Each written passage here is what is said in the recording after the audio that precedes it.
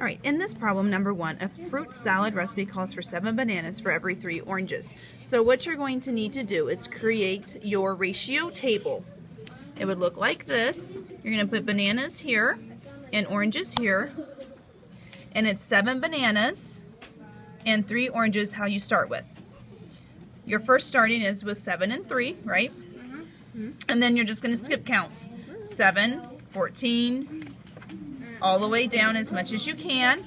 We could even tally, make another table, and have 1 there, 2 here, 3 here to see how many groups it would be for those.